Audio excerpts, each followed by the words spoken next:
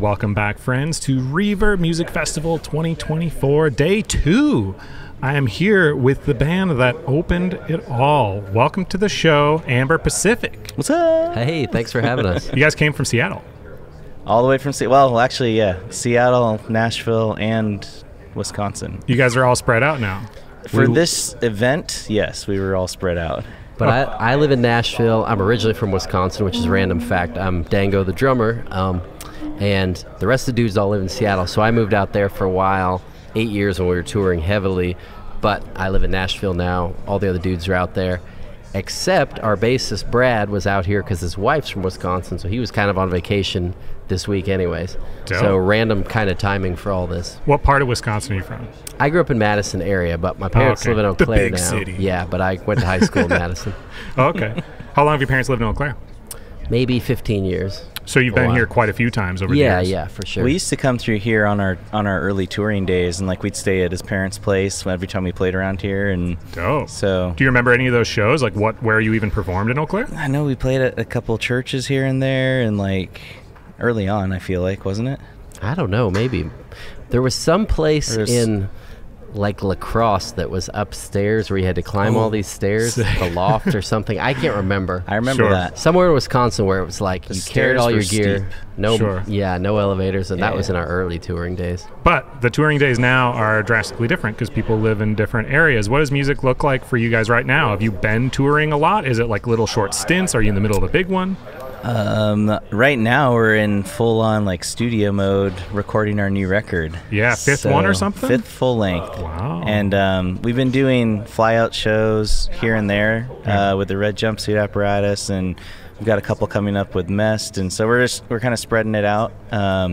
Randy's the homie, by the way. Yeah. We did so before last year, because they were there, me and him did a FaceTime interview from my cabin, and then did like a full-length one nice. literally right here last year. So shout out to those guys. But anyways, continue your story. Yeah, so just sprinkling those in throughout, but really we've been focusing on our new album and just working in the studio in Nashville with Sean Rogers producing it. And is there a name or date you can put out there for when that's coming out? we haven't landed on a name for the album yet. We're still tossing around some ideas with that, but release wise we're thinking it'll probably be early next year, but singles will start coming out pretty soon. So how many songs do you think will end up being on it?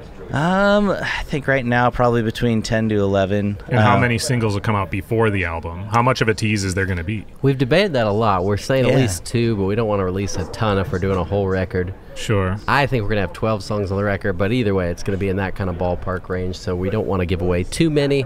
We'd rather just put it all out and go here. What's the strategy for doing that? Because a lot of times these days, people are really pushing management and everything to like have something new every month. New song, new song, new song. We've watched a lot of different models. We've talked about that with several people, and it's hard to say because there's no exact format that works anymore. And you watch Post Malone do it one way, and you watch Morgan Wallen do it, and then you watch Nickelback, and there's different formats based on the genre. Plus, when an artist is huge, it's like, well, of course, whatever they did works. Blink-182 put out a few songs, but it's really hard to say when you're not at that level what's gonna connect because you want to hit new fans, and you want people to remember you're still around. For us, it's our 20th year as a band.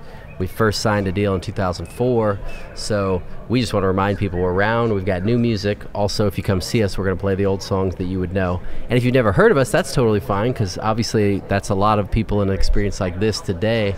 But we just hope you go, oh, they've got a whole catalog. We got to check this band out. We didn't know they existed. So that's part of the strategy as well, is just letting people know we got new music. You're going to like it, even if you've never heard of us, but also we got all this other stuff. What's different about the new music? What's different about this coming album? There's a couple things. When normally in the past we'd go into the studio with the bare minimum of songs that we needed. So if we were planning on doing 10, we'd have like 9.5. And on this time around, for some reason or another, we went in there with like 24 songs, something like that. Whoa. It was a lot. Was that because each guy was kind of doing a bunch of things on their own and everyone just came up over-prepared? I don't know, man. Will's the primary writer. He writes pretty much all the songs, and then we come in and make changes and flesh them out. But he just had tons of material that he'd been kind of working on the last year or two. Yeah, I was hitting some old ideas, and then I wrote an acoustic song, and that song sprouted the writing spree, so to speak, and it's probably 2 songs a day. It was just coming out. I was sending these guys like voice notes every single day of like new stuff, and I've never done that before. So it was interesting in the sense that like we've never had to filter through songs to pick which ones are going to make it and not make it, because we've always just come in with like what we had. Right. What's the cohesive thing that brings this album together? Is there like kind of a story that's pushing throughout? Is there like some different, not necessarily instrument, but different sound that kind of ties this one to make it unique? I think, yeah, I mean, Don can speak on this a little bit more, but this record we have brought in session players to help us with certain ideas, and so we've got a friend of ours named Baggio, who's out in the Netherlands, that has been jumping on and playing the majority of the guitars on this record based off of like concepts and ideas that we've laid down as rough tracks and stuff, and Dango's been in there doing his thing, and so the sounds we're getting is definitely different from what we would do in the past, but we wanted to have a different approach with it because we wanted it to be fresh and new, still within the world of Amber Pacific, but I think it's gonna be cool. It's gonna appease the old fans and hopefully reach some new ones too. How is that going to translate to performing it live if it's session artists that are on the tracks? Yeah, it's all stuff that we'll obviously have to run through as a band and figure out what we want to play, and these days bands are doing that so many different ways, so we're going to have to be creative about how we approach that and attack that. But I think what'll probably end up happening is we'll bring in probably one of our old guitar players to play a lot of the lead stuff that we were playing on these new albums, these new songs, and make it work that way. But also the new record, because it's been 10 years since our last record, we want something that sounds modern. The production's changed so much in rock, especially punk, metal, all these bands, that what's possible now recording is so much different than it used to be, and what's possible, people recording at home can make bigger sounding records than you could make 20 years ago. So there's so much available. We wanted a record that sounds modern. So I live in Nashville. I'm a session guy in Nashville, and I tour with a lot of people. So this guy Sean that I work with a lot, I just kept saying, hey, he's a big pop punk fan. He works a little bit with Simple Plan, a little bit with Good Charlotte. He gets our sound. He's followed us a long time, and I've done a lot of country records with this guy, and so I just thought this would be a great opportunity to meld his style of producing. So when I pitched that to the guys, we just really worked on, is this a good fit? They flew down to meet with him, Matt and Will. So there's 3 of us there going, okay, he's the main songwriter, we've got our singer, I'm the drummer on this, which is a big part of all 3 of this, part of the Amber Pacific sound. And so when we went into this record, we just said, let's make it the best we can. Even if it's not everything we've done in the past, let's trust Sean's ideas as a producer. Let's trust all of us and anybody else we bring in. So if there's some extra players or not, we just wanted to go, how can we make the best record? We'll figure out the live part later. We're not reinventing the wheel. We're not going to, come out sounding like Marilyn Manson. It's still going to sound like us. So it's not like going to be a crazy departure. It's just, let's make it modern. Let's make it a little more pop, a little more polished sounding, a little less even a little less Warped Tour. It still sounds like a Warped Tour band, but it sounds like in 2024, like the record is just going to be slamming as far as sonically. I think is going to hit a lot of fans who go, oh, I don't even like pop punk necessarily, but you guys, I like this thing. That's what we're hoping for. How are you going to do that? Because marketing 10 years ago, I mean, it changes like all the time, right? Like TikTok wasn't here 10 years ago. Yeah. What's the marketing strategy to get this to people? Because you're in a really oversaturated space. It's like it's hard to get anyone to hear anything once, let alone like if they even do come across it. You got 3 seconds to cut them. Like otherwise, they're going to swipe past. Even if you did put it on socials, like how are you going to get it to people? So true. I think that these songs.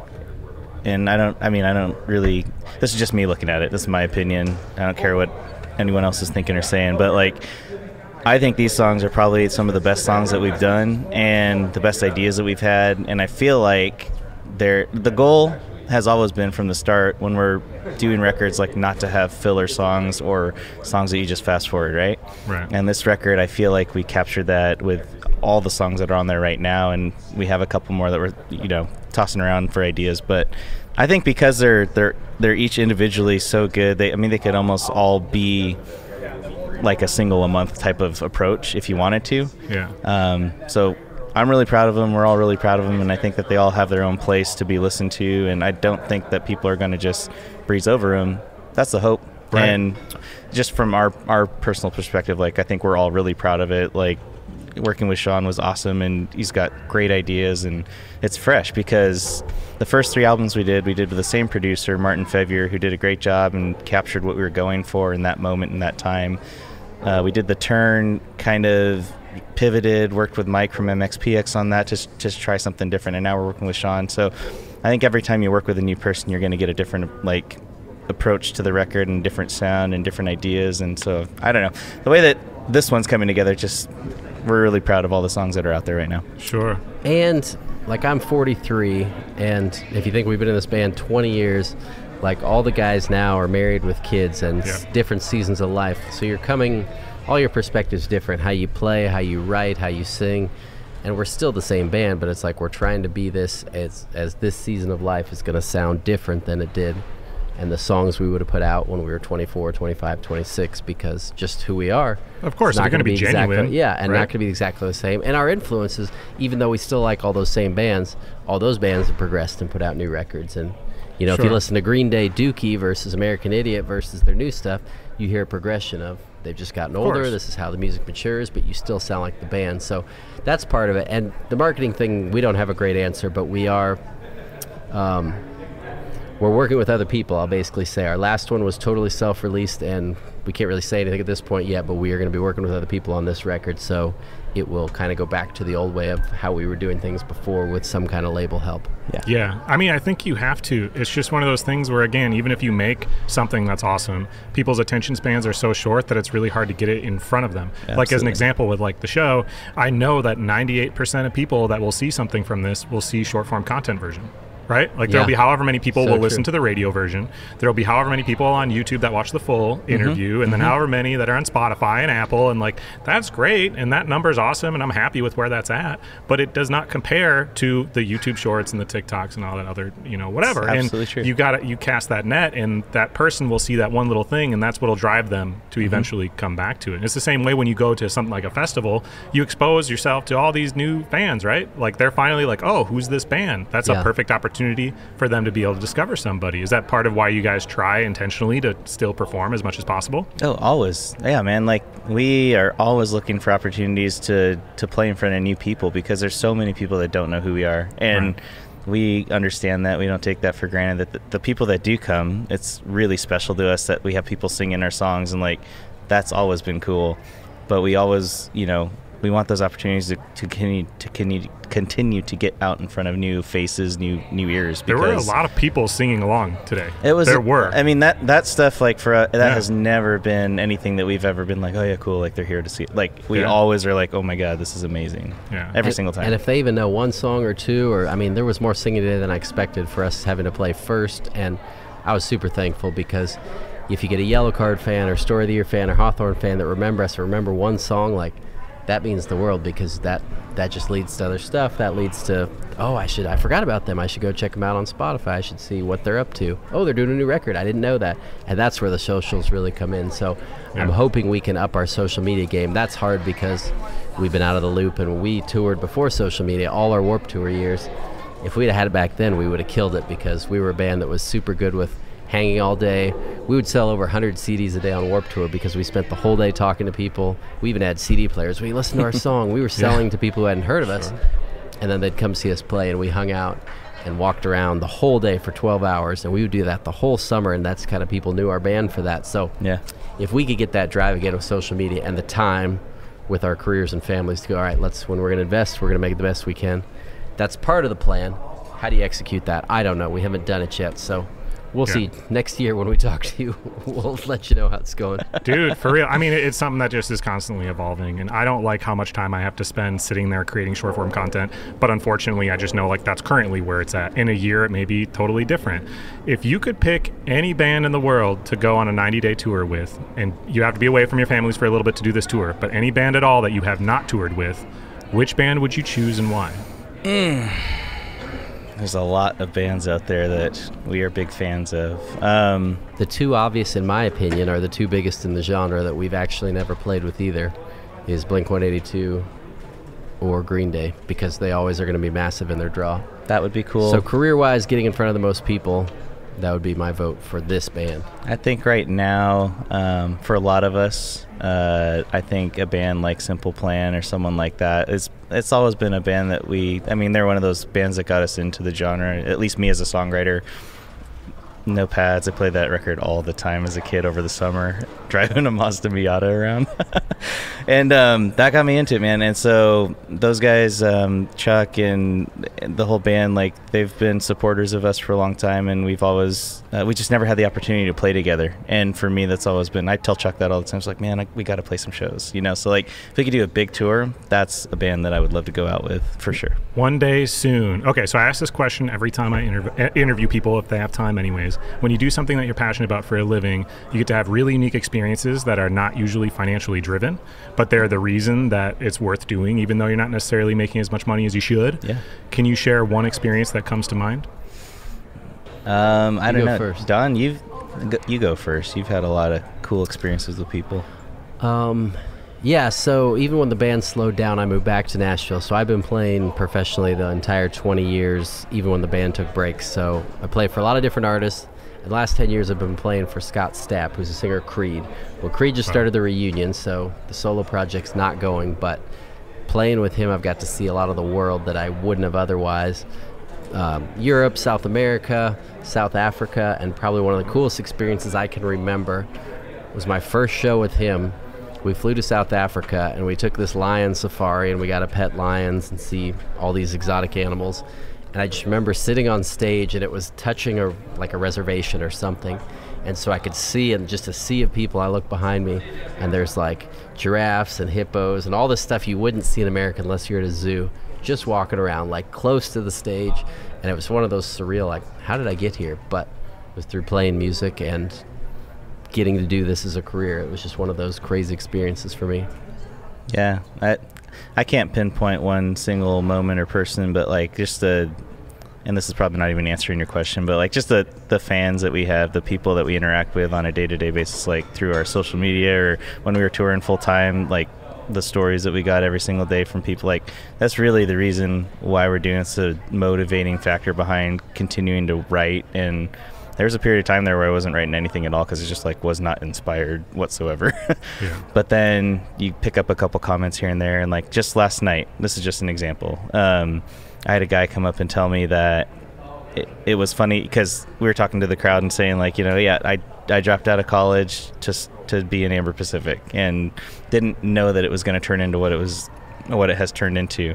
And he said that when we released The Turn, it motivated him to actually go back into school and get his degree. And it was like, what a crazy like roundabout thing, you know, like I left school and college to do something that I believed in, and it inspired him to go back into something that I actually ended up quitting. And it's just like this weird circle moment, but it's just a story that I haven't heard before. And it's like, wow, the music reaches people and touches people in certain ways. And the impact that we've always had with that has been like something that's just always amazed me. So for me, it's cliche to say, but like it's like the fans and stuff that drive and keep me, you know, engaged in what we're doing and wanting to continue to do it.